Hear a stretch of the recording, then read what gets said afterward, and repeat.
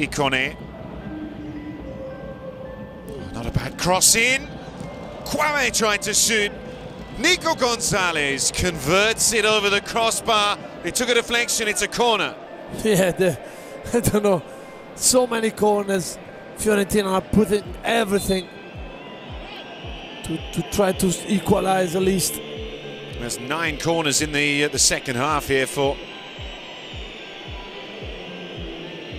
Fiorentina. In by Biraghi, near post, and there was saved by Maignan.